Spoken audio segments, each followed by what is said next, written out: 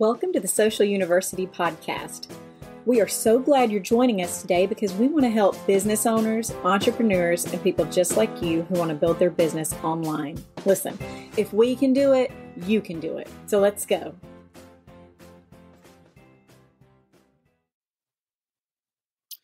Small business owners, do you ever wonder how much money you should be spending on your marketing budget? Annually, monthly, how much should you be investing? Is it enough? Is it too much? Well, that's what we're going to talk about today. And let's just go ahead and jump in. I'm Karen Terradis with Social U. And every Wednesday morning at 10 a.m. Central, we come to you live to talk about social media marketing tips, tricks, and trends. And today, it's all about how much should your business budget for digital marketing. Okay, so why do you need a marketing budget? Why can't you just keep doing what you've been doing? Why is it important? Well, marketing it's complicated.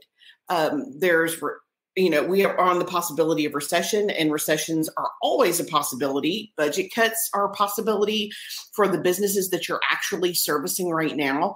And a lot of that stuff can be combated with an effective marketing plan. And for this, to have an effective marketing plan, you need a strategy, and that requires a budget. And a budget will help you prioritize your projects, plan for future projects, assign funds for training or for equipment or for technical assistance like apps or programs that your employees or that you might need. It can help you show a positive return on investment, and it helps you know how much you can afford for current and future employees.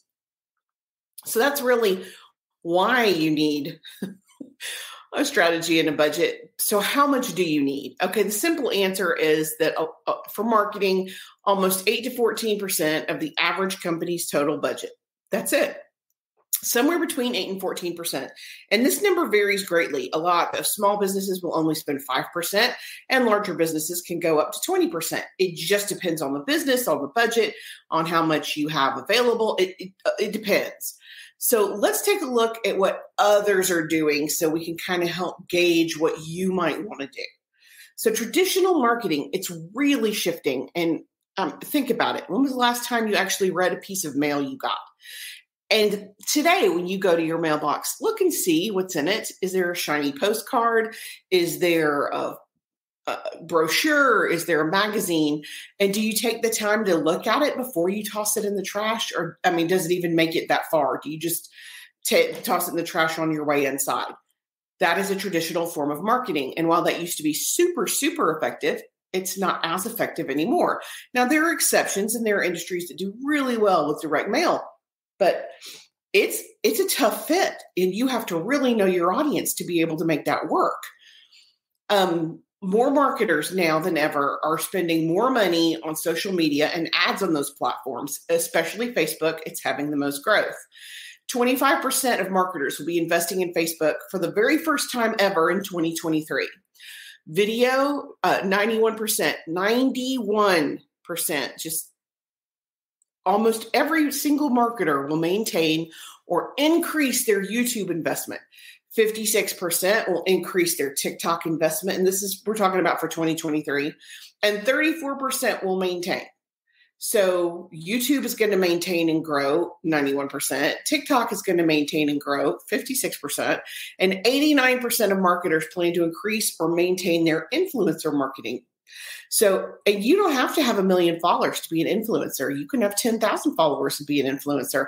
Totally up to you. If you have the right audience and the right people looking at you, you can get a lot done with 10,000 followers or 100,000 followers. Again, it doesn't have to be 1 million to be effective. Small businesses are also spending. In a survey of 85 small businesses and business owners and marketers, 52% say they're spending between $5,000 and $15,000 per month on marketing, which is quite a chunk of change for a small business. Now, all of these stats and statistics came from one of my favorite publications of all time, HubSpot. Love HubSpot. They have some of the best research. So if you're interested in this, I will include the links so you can go back and check those stats.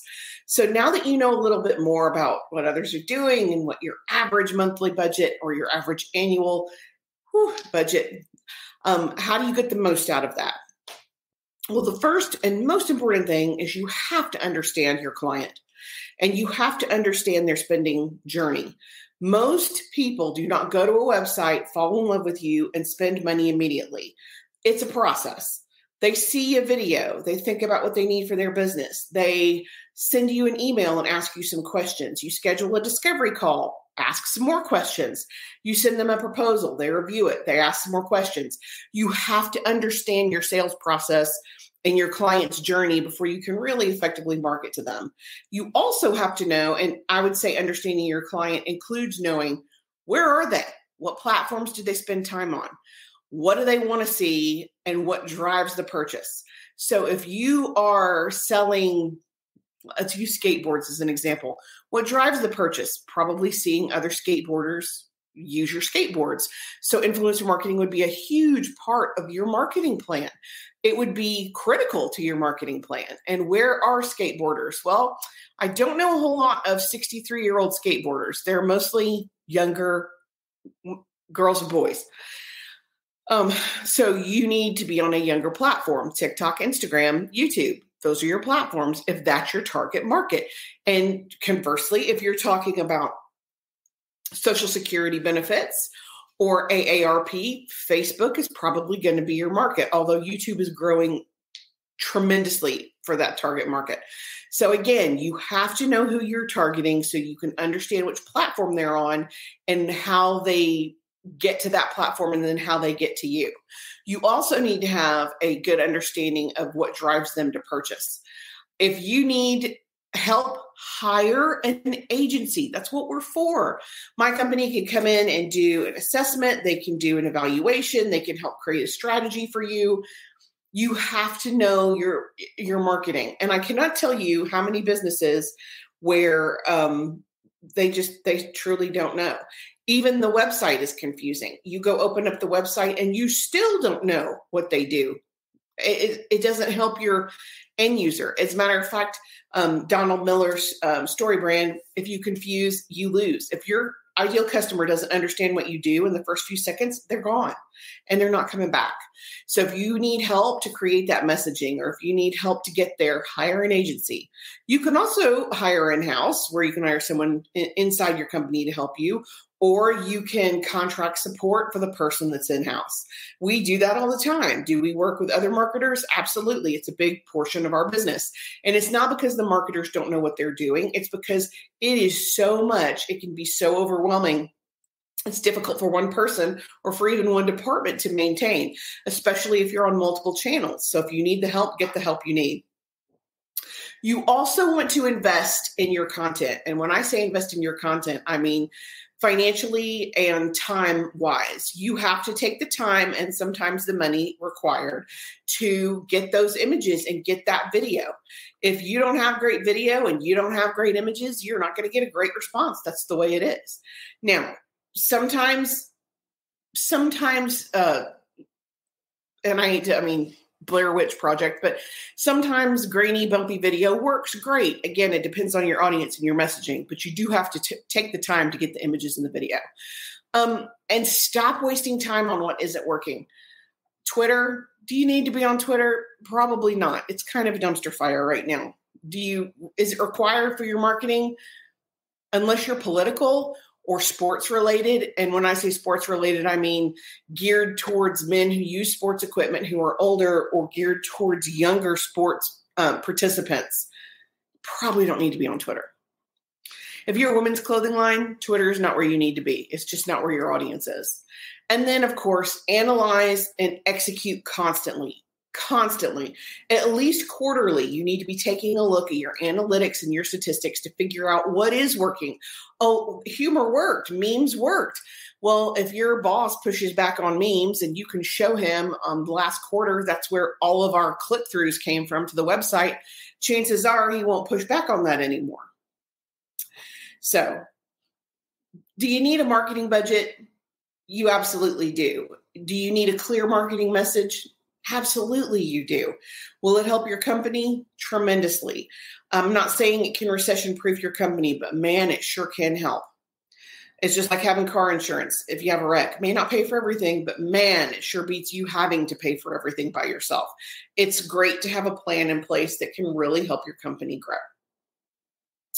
Okay, next week when we go live, we're going to talk about ways to engage your community beyond just responding to the comments. How do you get engagement? How do you grow your engagement? And then the 23rd of August, we have a special guest, Ben DeLoach. He is an SEO expert, and he's going to talk to the small business owner about simple, even free things that you can do to improve your SEO immediately. Now, of course, SEO is like moving the Titanic. It takes a minute for it to be effective, but there are things you can do right now that will help you 90 days from now, so you can execute immediately, and it will start helping you immediately, but you probably won't see it for about 3 months. That's what we're going to do over the next couple of weeks, and then we have a bonus Q&A the last week of the month. That is it for me today. If you guys have questions or comments, please leave those. We always monitor and are happy to help and respond. Until next week, I'm Karen Taradas, and I'm here to help. Thanks. Thanks for joining us for the Social University podcast. We hope you enjoyed it. Be sure to follow us on all of our social media at Stay Social U. That's the letter U, and we will talk to you next week. Remember, you've got this.